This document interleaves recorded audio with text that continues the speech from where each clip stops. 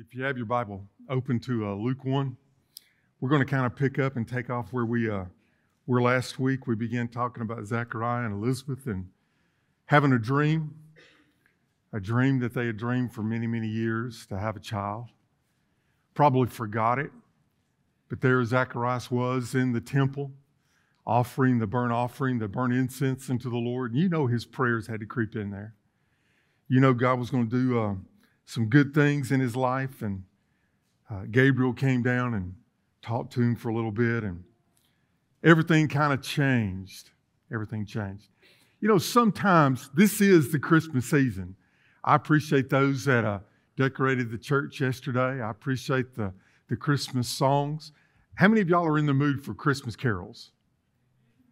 Some of y'all on the ropes. I mean, I'm not quite there yet. So, Mark, you're going to have to really rev them up to get me in the Christmas mood, but we can do it. But they do. I appreciate the choir singing and getting ready for next Sunday and the what is it? A brand new hallelujah? All right. I've got a hallelujah, so y'all teach me a new one. That'll be good. I appreciate those that are working in children's church today. I appreciate those that are working with the nursery. I went down and peeked in on them, got me a water. For those that are in the preschool, they're having fun. I mean, Rick got up and said, "Merry Christmas to all." And when I get up to preach, I want to say, "And to all a good night." Y'all just go to sleep. But this is Christmas time. It's the time of the Advent, the arrival. It's the time of God's gift of love for us. It's God's dream. This is what he wanted. God didn't need anything. He is the eternal sovereign God. He has no beginning. At some point in time, he said, I'll create some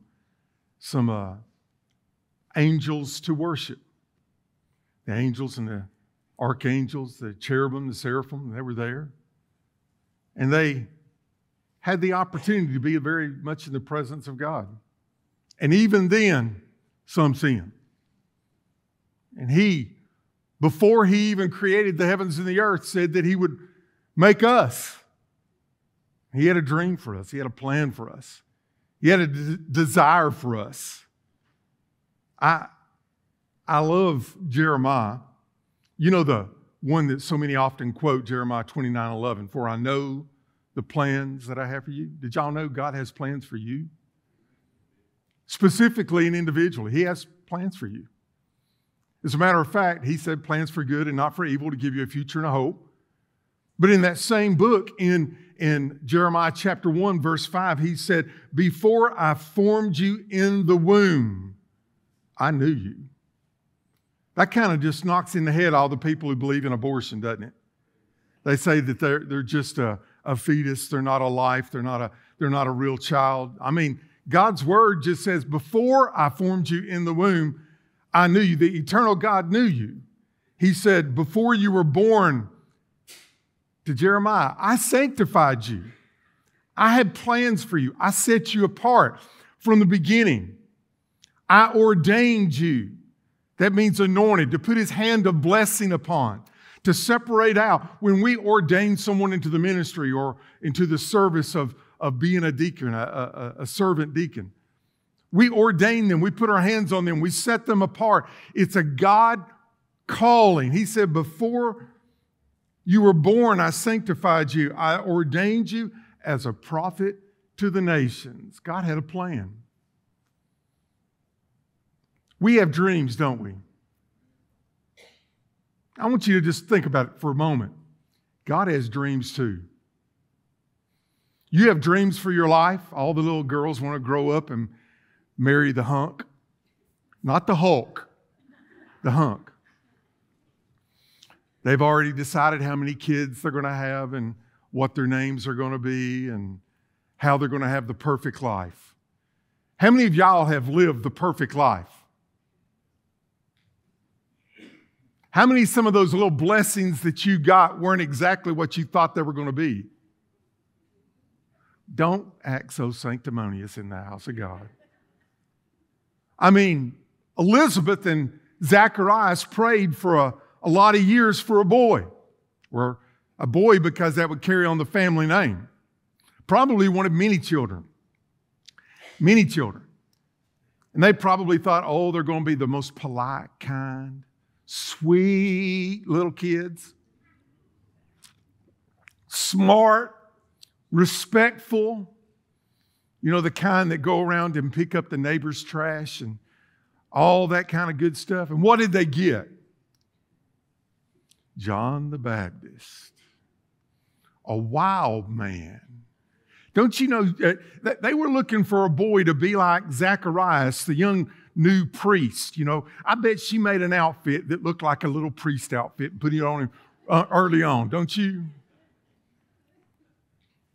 Of course, he could have cared less about all that. John was the kind of boy, you buy him a new pair of blue jeans and he comes home with holes in the knees. Were any of y'all that kid? I got more beatings for just being a boy. And Mama patched them up. How many of y'all have patches on your knees? Can't you just see the kids in John's class at synagogue school? Teacher, teacher, John's eating bugs again. Evidently, he liked locusts. How do you eat one of those the first time? Come on, do you pick the legs off of it? Do you eat it alive? Do you dip it in chocolate? I don't know what you do, but John was different. Sometimes our dreams, when they come out in life, we put them in the oven of our prayers and they come out a little bit different, don't they? But God has dreams too. God has dreams. Sometimes we go through life and they come out a little different, don't they? Abraham. God told Abraham his dream. I'll make of you a mighty nation, but he didn't mean that he made it easy on them. They left the Ur of the Chaldees. They made the trek to the promised land. How are we going to get there? Just follow me. Sounds like Christ, doesn't it? Don't we have a map? I'm your map. I'm the way. How long is it going to take to get there? One day at a time. Just let's walk together and enjoy the journey. Took them all that time to get there, and when they got there, there was a famine there, and they left. And they came back, and they left.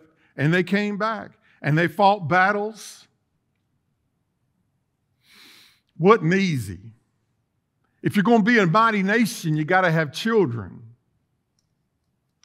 I mean, they had their plans. Sarah had her plans. How'd that work out? Not well. The entire Arab nation came from Ishmael. And when the child of promise did come, that's where the Jewish people come. Have they been getting along? Y'all been watching the news? I mean, they don't get along too well. You can't get ahead of God. That might not have been the dream that Abraham dreamed, you think? To have a child at 100? Woo. Yet God has a dream. God has a plan. Moses' life didn't begin. I mean, he was raised in the household of Pharaoh, but that didn't work out well. He went to the backside of the wilderness where he finally met God at 80 years of age, and God said, now let me close and let me show you what my real plans are. We would rather start earlier than that. My dreams, my plans I had early on, but life has shaped them. Now, listen. That's what will happen is our dreams, our will meets God's will, God's dreams, and they come together. And that is absolutely a wonderful picture of salvation. We come with who we are. God comes with the blessings and the promises of who He is. His desire to do more for us than we could ever imagine, to bless us, to keep us, to sustain us, to grow us, to ordain us, to set us apart for a life of joy and peace and love forever and ever and ever. He just wanted to give all of His best for us. I mean, we could have just settled for a little bit less, but God wants to do so much more. Are you listening? So sometimes God will take our dreams, and in this process, He'll take His dreams and He'll merge them together. That's what happens at salvation, but it continues on from there. It continues on.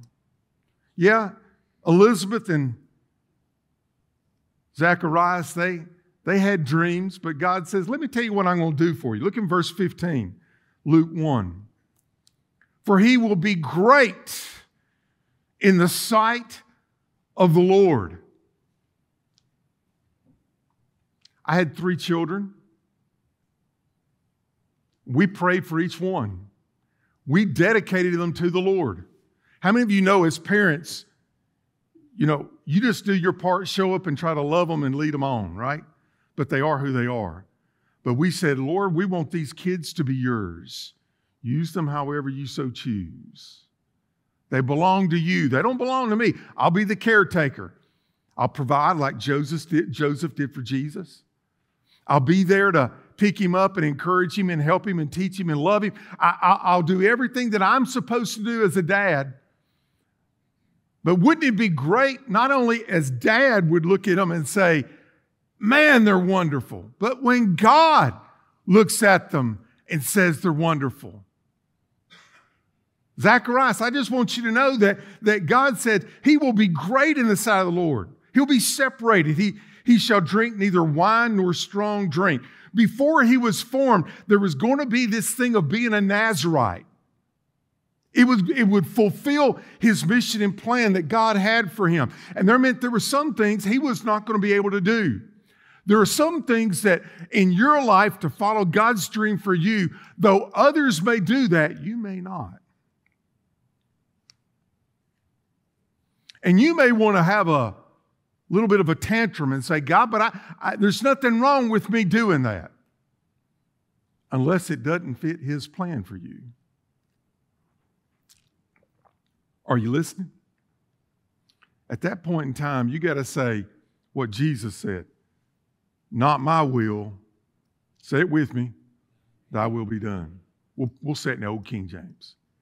Thy will be done. Your will be done, Lord. What you want. He'll be great. He'll be separated off. Look what it says in verse 15. He will also be filled with the Holy Spirit, even from his mother's womb. The Holy Spirit will be there to lead and to guide. Hold on. This is pre-cross. Jesus hadn't died yet. This is pre-Pentecost. The Holy Spirit hadn't come to live within these new believers yet. But yet the Holy Spirit was still there to be active. When God, oh, come on, I wish we could hear this. When God puts us on a mission, He will not leave us alone, but He'll join us there. He will not ask you to do something and then not show up to be there to help you do it. He will not leave you. He will not forsake you. He understands, and we learn to understand, we can't do it on our own. So He's good with being there to help us. Verse 16, He will turn many, not all, but He will turn many of the children of Israel to the Lord their God. We'll talk more about this in a moment. He was the forerunner for Jesus Christ. Verse 17, He will also go before Him in the spirit, come on now, and the power of Elijah. Now, at this particular point in time, every Jew, especially a priest like Zacharias, knew the story of Elijah, a man who could be obedient to God, could speak to the king what God had laid upon his heart, and it would not rain for 3.5 years. Could also show back up and tell Ahab, it's about to get wet. And there's going to be a showdown on Mount Carmel. And by the way, in that, he did what he was supposed to do and prayed a simple, short prayer, and the fire from heaven fell, hit the exact place that he was aiming for, and let everyone know that the Lord was God, all powerful. You listening? That got Zacharias excited right there. He's going to be what? He will not only go in the spirit and the power of Elijah, but this is a quotation of Malachi, the last book of the Old Testament. Matter of fact, the last chapter of the Old Testament, the last verses of the Old Testament. It says, and he will turn the hearts of the fathers to the children. If there's anything that we need in our world today more, it would be the family to be healed by dads being dads. We have this thing of absentee fathers in our world today that's a shame.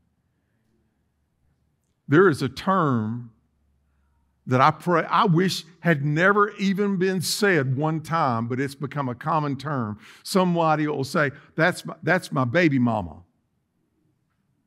I'm not married to her, but she's just having my babies. And these dads check out, and they step in when they want to and say, hey, maybe bring them a present at Christmas time.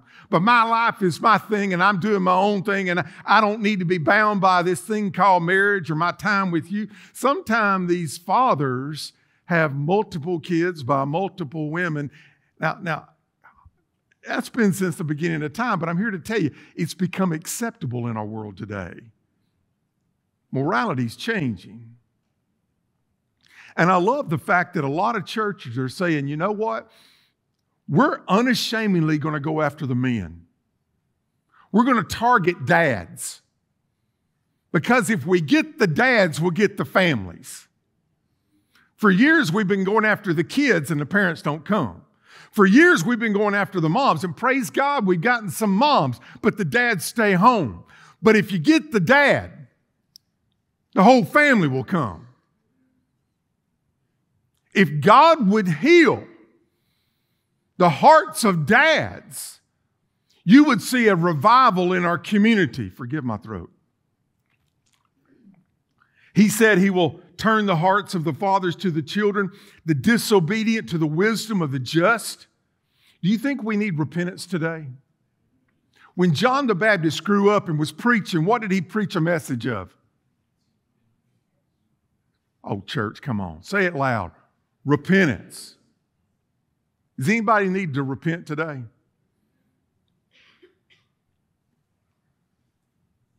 All of us do. Matter of fact, that's the thing that I've been praying for in my own personal life, is that I would have a heart of repentance. I want to repent quickly. I want to see it when the Holy Spirit sees it, and I want to confess it as quickly as possible. I'm stubborn. I don't know. Did y'all know that? And I can be dull of hearing and slow to act. But I want to be quick to repent. And he says, you know what else he's going to do? He's going to make ready a people prepared for the Lord. My goodness, didn't he get them ready? He had people coming to the desert and getting baptized left and right. I mean, he was a stir the pot kind of guy. He was brash. He was bold.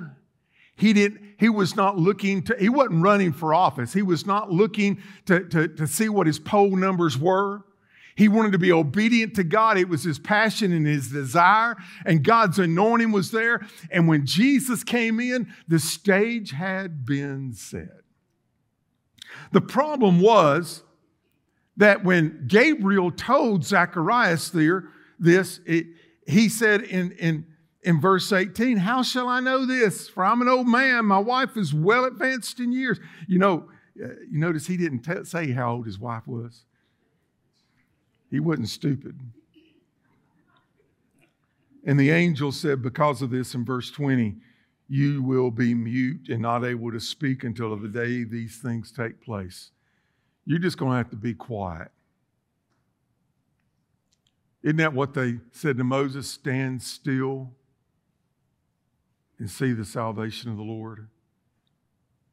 Be still and know. Sometimes we just need to slow down, stop, put our eyes on our Lord, and see exactly what it is that He's doing. And whatever He so chooses to do, we need to say, yes, Lord, yes. Can I show y'all a verse that blessed my heart? Y'all know we've been going through Kings and Chronicles on Wednesday night. This is in 2 Chronicles chapter number 16. There was a guy by the name of Asa who was king over Judah. And it said about Asa, he was a good guy. He was a good king. He tried to do the right things. But there was an area that he came up short in. When he was being attacked by Israel, instead of going to God and asking for help. I'm getting like them old-timey preachers. I'm coming out of that thing. Instead of going to God and saying, Lord, this is the trouble, this is our need, we come to you. That would have been wise. What he did was he took the money and got the king of Syria, Ben-Hadad, and said, would you attack Israel from behind? Break your treaty with them so that they will leave us alone. And in that moment, 2 Chronicles chapter 9, 16, verse 9, this was God's word back to him. I love this verse. Love the Old Testament. For the eyes of the Lord run to and fro throughout the whole earth, everywhere. God loves everybody the same. He's looking for anybody, anywhere who will do this. He is looking to show Himself strong on behalf of those whose heart is loyal to Him. Anybody had any issues, troubles, things called life? Anybody had any questions? I got a phone call yesterday. It was a phone from Gastonia, North Carolina. How many of you don't want to pick up the phone when it says Gastonia, North Carolina? I don't have anything against Gastonia. I just don't know anybody in Gastonia. So guess what? Yes, I repent in front of all of you. I didn't answer it. I'm tired of spam. And they left me a message. And I went, well, bless God, they left me a message. So I listened to the message and I called them back. They wanted help. And I'm all right with that. Anybody need help? Anybody in here ever had troubles that you've gone through? Anybody ever been kind of stepped on by life? I'm all right with that. But you know, people call me all the time and they go to God as a last resort. Because I might come through a little bit more tangible for them, and they're going to have to pray and live by faith to trust Him. How many of you know that God works in His time? How many of you know He's not late, but He's never early? And that time of waiting is not the most fun time. How many of you know that there's a dream that you've had that you've been dreaming and you've been waiting, you've been anticipating, you've been longing, you've been pleading, but it hadn't happened yet? And God is doing the same. God is saying, I'm looking.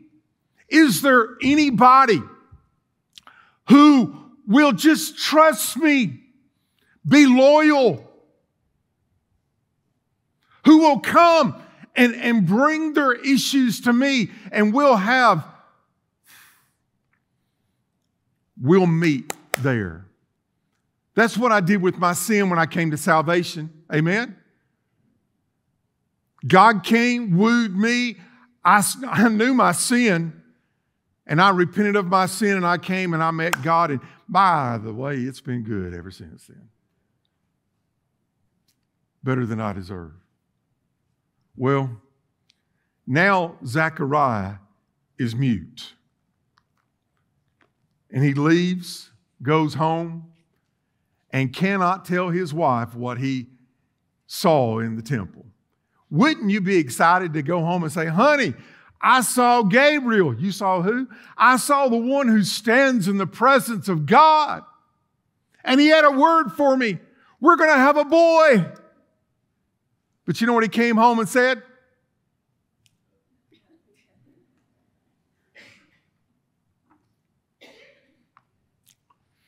And a husband being with his wife. And you know what was in the back of his mind? Could this be? Could this be? And Elizabeth got pregnant. Look what it says in verse number 24, Luke 1:24. After those days, his wife Elizabeth conceived. She hid herself 5 months, saying, thus the Lord has dealt with me in the days when he looked on me to take away my reproach among people. Oh, it was good. It was good. Now, wonder what's going through Elizabeth's mind. You know what she probably prayed? About time. No, I don't think she said that. I think she said, oh, God, thank you for your mercy. Thank you for taking my barren state and honoring me. All praise, glory, and honor unto you. I think she had an old spell, like the old preachers used to talk about. I think she may have liked the old prophet, old King David. She may have just danced around a little bit, lifting up her hands and praising God. Hey, by the way, y'all can do that. If y'all do it in the middle of the church service, I might say, what are you doing? But have y'all ever had a good time with the Lord? Let's fast forward, verse 57. Now Elizabeth's full time came for her to be delivered. She brought forth a son. Her neighbors and relatives heard how the Lord had shown great mercy to her, and they rejoiced with her. So it was on the 8th day that they came to circumcise the child. I mean, that's the way they did things. And they would have called him by his name of his father, Zacharias. His mother answered and said, no, he shall be called John. Now, hold on. Zacharias was mute. He could not tell her that that's what Gabriel had said. But I believe God has a way of speaking to her too. So she said, his name's going to be John. They said to her, there is no one among your relatives who's called by this name. Don't you love it? They're telling the mom what she can call her child. So they made signs to his father what he would have called him. And he asked for a writing tablet and wrote, saying, his name is John.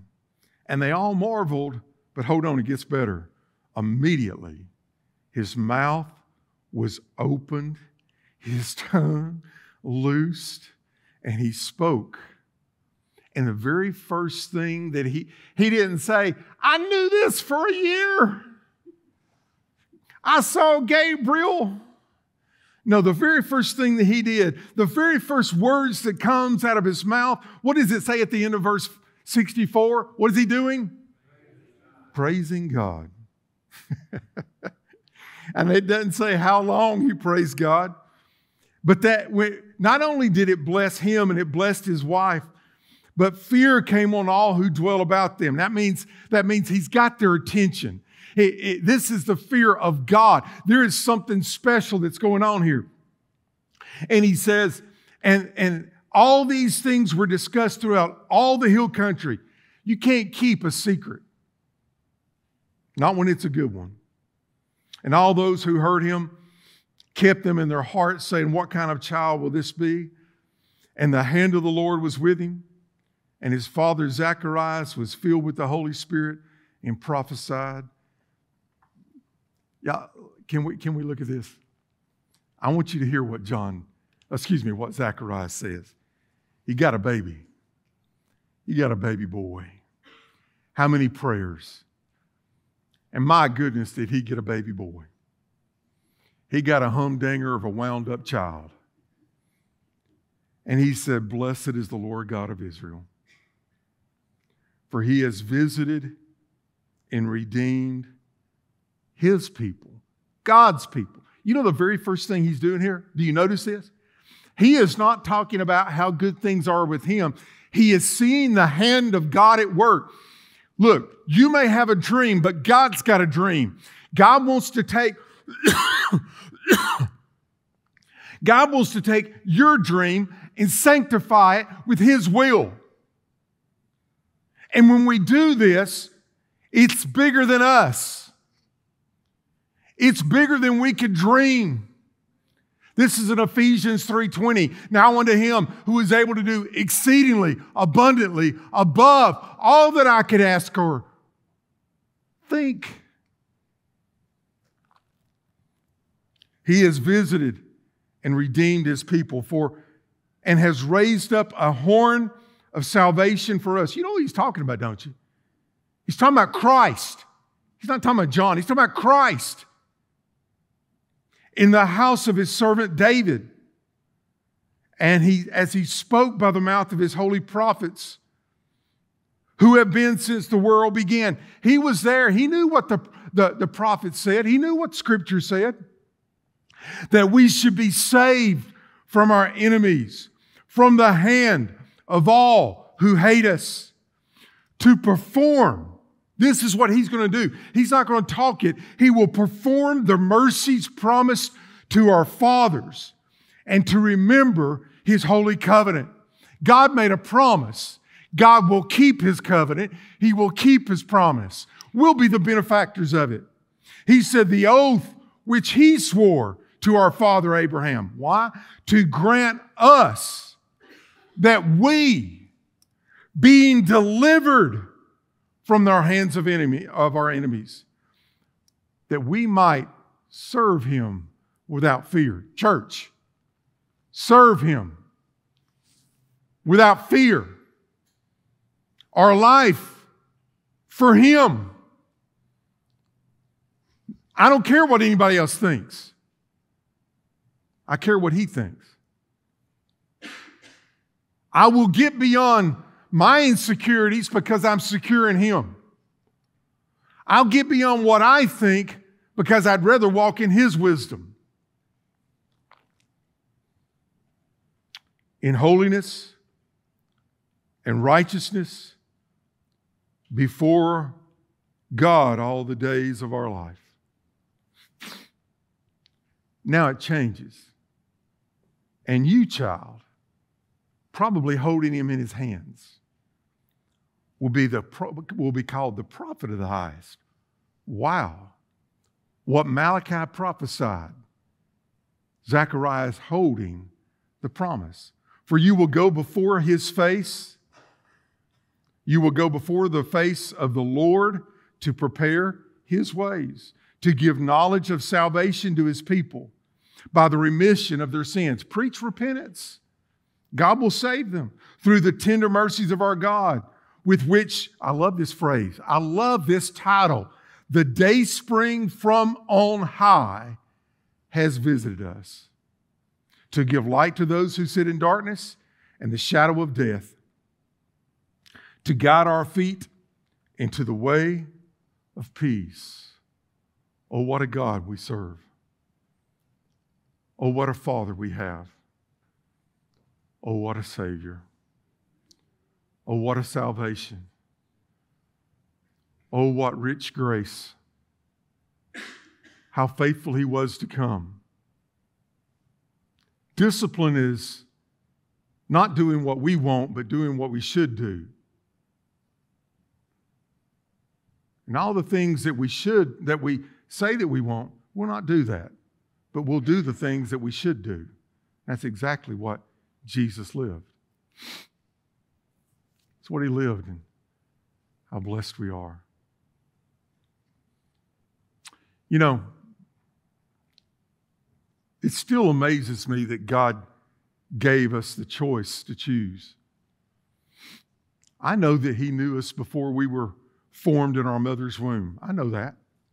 He gave us DNA. He gave us choice. He says, if you'll be with me, I'll be with you. If you draw close to me, I'll draw close to you. If you so want my gift, I'll give it to you. If you do not want this gift, you don't have to have it. If you want to spend your eternity with me, letting me bestow my blessings upon you, it will be my joy to be your joy. But if you would rather have your way, I understand that our God is always in present tense. But I also know that that means He's in present tense right now. He is the I am.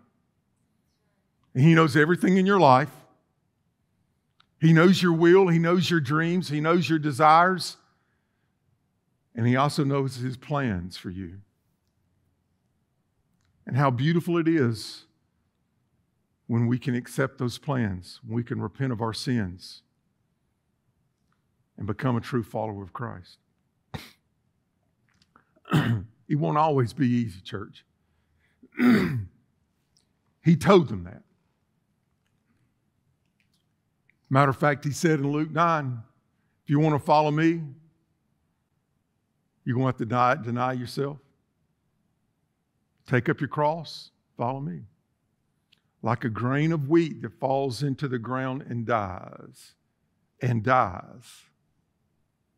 If it doesn't, it remains alone. But if it dies, it grows bountifully. God wants our life to grow bountifully. God wants to bless.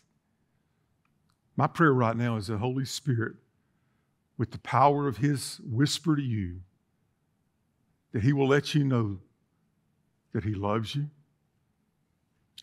He has wonderful plans for you. That He wants your next days to be your best days. He wants to take your dreams and sanctify them, multiply them. But you're going to have to let Him. His eyes are looking for someone that will trust Him, that will be loyal to Him.